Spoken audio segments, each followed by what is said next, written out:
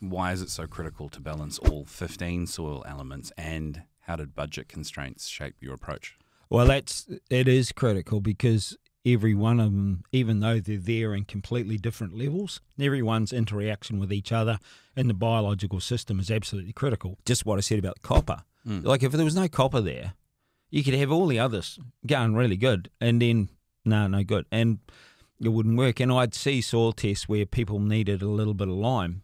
And I said, don't put lime on without putting some copper on, otherwise you're in big trouble. And I know 2 or 3 people that didn't take my advice. And I saw them a bit later. And I go, how's it going? Oh, I said, oh, what happened? Oh, we put some lime on. Oh, you didn't put any copper with it, did you?